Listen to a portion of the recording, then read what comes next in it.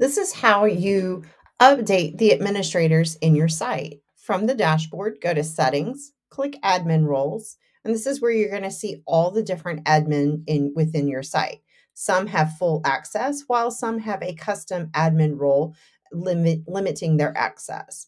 To remove an admin, you would click on the role and click Delete. This removes the administrator from the site.